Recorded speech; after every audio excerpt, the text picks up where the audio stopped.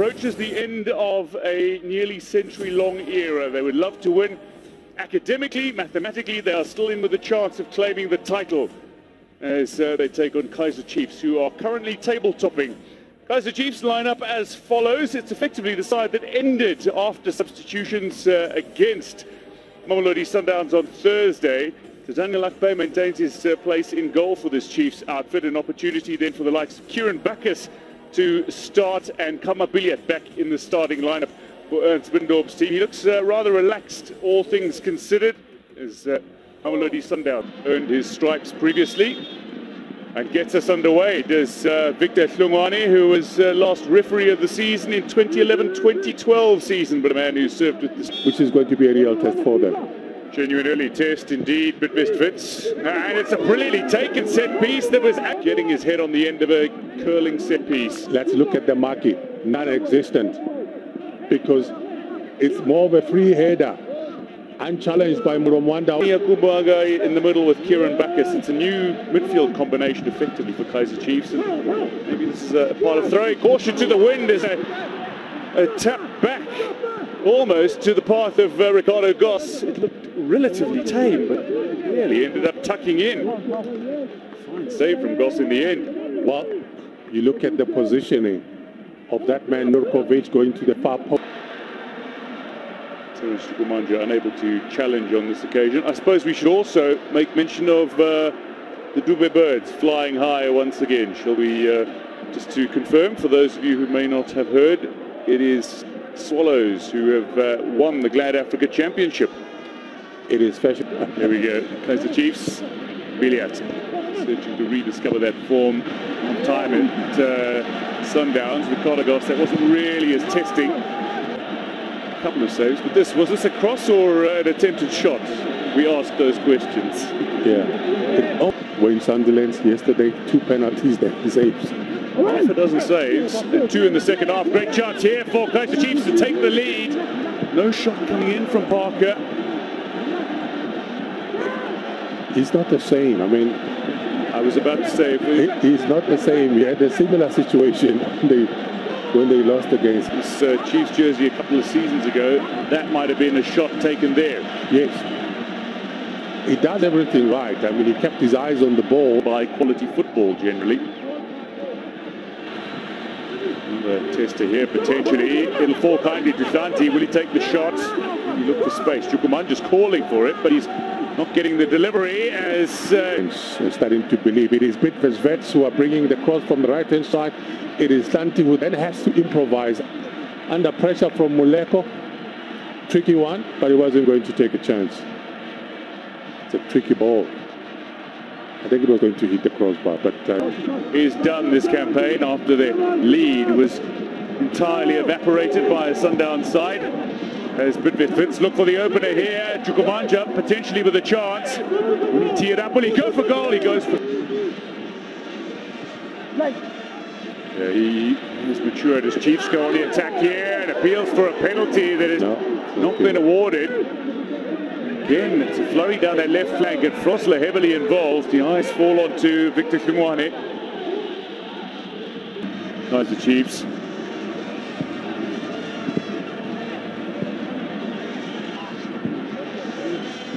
Genuinely concerning. Daniel Akpe, who's had a blessed year and has had a quality season, is not going to be able to continue in this tie.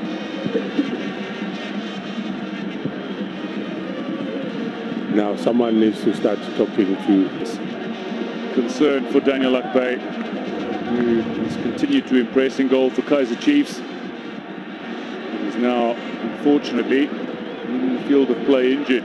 So the Super Eagles keeper replaced by the youngster who once played at Wits Juniors before making his way to the youth setup at Kaizer Chiefs and playing for the Come Together. His opponent, Muleko, who's been in the war, so to speak, in the opening 5-odd minutes of this tie. A couple of really big challenges already. Well, he's got 2 things to deal with. You've got Santi, who's just in front of him, and you've got Hoto, who will try and make the runs just behind him to try and stretch Muromwanda or Matoho. Cardoso has got to deal with Matupu. campaign. This is his third appearance, the first in which he's come off the bench.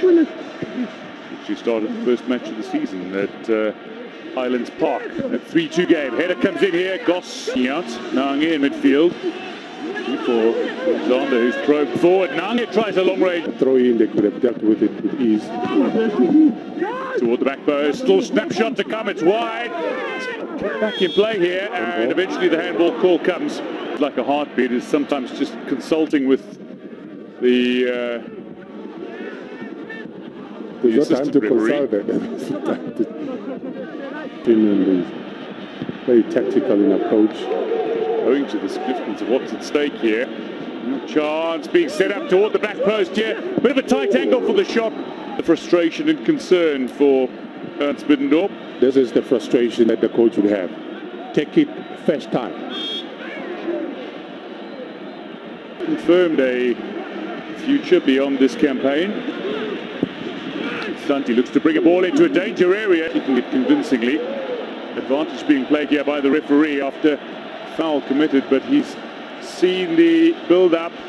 3-on-2. Dominated the possession in the second half, but can they find the goal that would secure 3 points? Could it come on here? Great chance, and Nurkovic gets to celebrate, but it'll be muted with the flag up. Sean Olive. Well wet ball, switch on to the right hand side. The best option was Ajay. He scuffs the ball, but look at Nurkovic. He's definitely offside. And he's very much right, and he believes that by now they should have clinched the lead. Skotsande looking to set it up. Could be! And just to create that space, get past the attentions of Alexander, and then tee it up for the onrushing man. Oh, how about...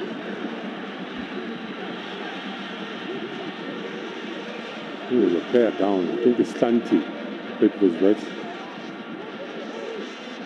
Now, better for Chiefs. Driving. Is it all unraveling in the worst possible way towards the end of the season here? It's all about tick. Fearsome ball in his direction. Frosler. The ball in by Frosler. Nearly an own goal. They sit 15th in the 16-team log and in danger of going to the playoffs. The header comes in here. The free kick. Mator scrambling forward, combining with Muleko. This is better for Kaizer Chiefs. They've got players in danger areas. How did Nurkovic go over from there? The man that seemingly cannot miss when he's onside. Did I see this movie yesterday? Has been gifted an opportunity. And that has got to go down as one of the misses of the season. I've seen this movie before. Every time the clock ticks over another minute, it looks like Kaizer Chiefs are adding an opportunity, but they seemingly can't find one. Can they be undone late on here? And if this does end 0-0, they've been involved in 4 of the 8. Here's danger. Great chance. Still a snatch it late. Oh! The Kaizer Chiefs side have been in the ascendancy for much of the second half. Might very well be felled by this stroke. How about that pass and this run, the focus, the technique, and he knows the importance of this occasion. Tactical, and this is what this game is all about. You create chances and you don't take your chances, you're going to get punished, and that's exactly what happened. Well, there it is, the final whistle in this ABSA Premiership tie.